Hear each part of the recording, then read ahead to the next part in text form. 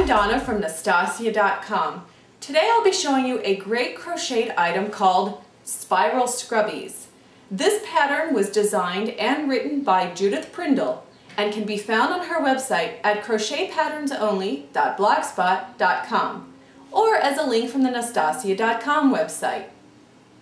When made with soft yarn, such as Red Heart's Echo Cotton, these make for great washcloths for babies, children, and adults. And if you make it with Red Heart's Acrylic Super Saver, they make for great everyday cleaning items. This pattern requires that you know how to crochet, a basic chain, single crochets, and sew a seam. First, leave a long tail at the beginning for sewing and chain 21 stitches. Next, we'll start row 1. In the second chain from the hook, do 2 single crochets in the same space. This is called an increase. Next, do 1 single crochet in the next 17 chains.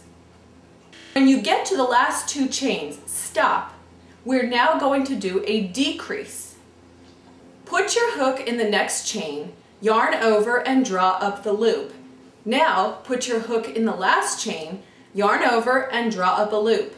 Finally, yarn over and draw your hook through all 3 loops. You should have a total of 20 stitches in this row. Chain 1 and turn your work. Next is row 2. We'll be doing the reverse of what we did in row 1. We'll begin the row with a decrease, and we'll crochet only in the back loops. Put your hook in the back loop of the first single crochet and draw up a loop. Put your hook in the back loop of the next single crochet and draw up a loop. Yarn over and draw your hook through all 3 loops. Now, single crochet in the back loops for the next 17 stitches. Do 2 single crochets in the last stitch. You should have a total of 20 stitches in this row. Chain 1 and turn your work. For row 3, do 2 single crochets in the first stitch, followed by a single crochet in each of the next 17 stitches. Do a decrease in the last 2 stitches.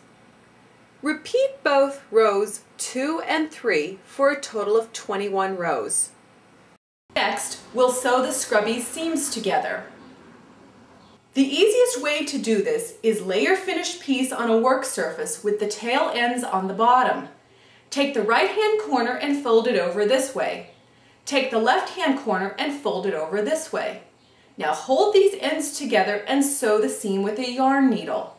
Do not cut the yarn when you are finished.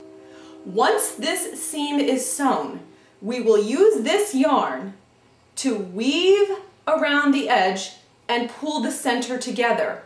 We will also do it for this side. Take the long tail and weave your needle in and out along the edge.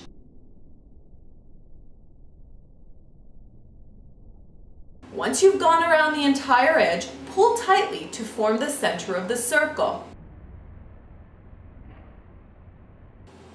Turn your Scrubby over and, using the same yarn, weave in and out along the remaining edge. Once you have finished, tie it to the other yarn end with a few knots, weave your ends in, and clip your yarn. I hope this video has helped you, and please visit Judith Prindle's website at crochetpatternsonly.blogspot.com for more amazing patterns. And as always, please check out www.Naztazia.com for more tips and tricks on creative, self-sufficient living.